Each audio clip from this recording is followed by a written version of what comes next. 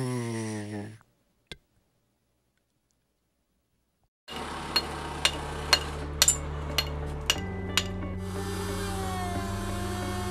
first thought that I had was, we've got to save this cabin. It was sitting in East Knoxville. It had been vacant for a number of years.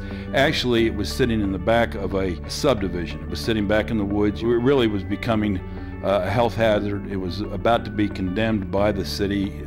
It got to the point where Maryville College was notified that if something did not happen with this cabin in the next 6 weeks, then it would be torn down and moved. And that's kind of when I got involved. I thought, well, something has to happen.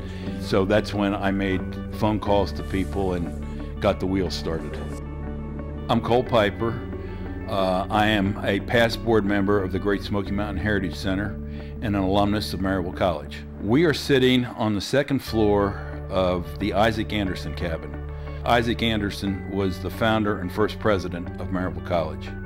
Well, Isaac was born in Virginia, and as a young boy, his father relocated the family to, is today, East Knoxville, and built this cabin in 1802. And at the time, Isaac was very much into education. He had on the property what came to be known as Isaac's Log Cabin, where he actually taught students who wanted additional education. And also he was very much interested in religion. He was ordained as a Presbyterian minister and was involved early on in the founding of Second Presbyterian Church in Knoxville. In 1819, it was called the Southern and Western Theological Seminary. It became known as Maryville College in 1842 when it was chartered under that name. Maryville College has a rich history of opening its doors to everyone. The first woman to get an undergraduate degree in the state of Tennessee is a Maryville College graduate. One of the very first African Americans to get a degree is a Maryville College graduate. Throughout his whole life, Isaac Anderson understood the significance and importance of education. What a great way to honor his memory is to have his cabin reconstructed in a place that is honoring the heritage of the Great Smoky Mountains. The cabin was built in 1802, but obviously time had really caused it to deteriorate to great degree, and for a number of years they had been trying to get someone to take the cabin, to rehabilitate it, to move it, to do something rather than have it torn down. So I made a couple phone calls, and Bob Patterson, who is the executive director at the Heritage Center, graciously said, you know, if you can make this happen, then not only will we take the cabin, but we'll put it at a prominent location right at the front of the Heritage Center. I would say if action had not been taken within 6 weeks, then the idea of having a log cabin with Isaac Anderson's name on it would have just been a distant memory. What is unique about this cabin is that it has a second floor.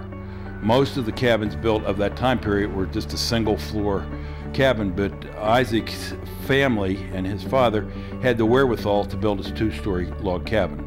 And so that's one of the unique factors of it. Obviously, the cabin, like all the cabins at those times, had a very substantial fireplace, which was really their only source of heat. Another unique aspect of this cabin is that the windows were glass.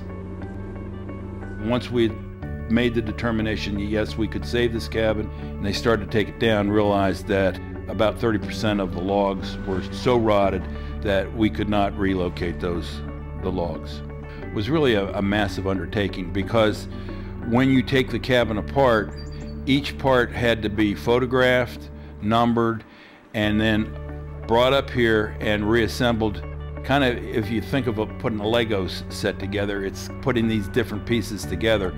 Hauled them from East Knoxville up here, then laid them out, put a tarp over them, and all of the brickwork and stonework that we were able to save was also brought up here. And I can remember coming up and looking and seeing and thinking, well, this is Isaac Anderson's cabin, but if we're not able to raise about $150,000, then this is going to be Isaac Anderson's cabin laying on the ground under a tarp.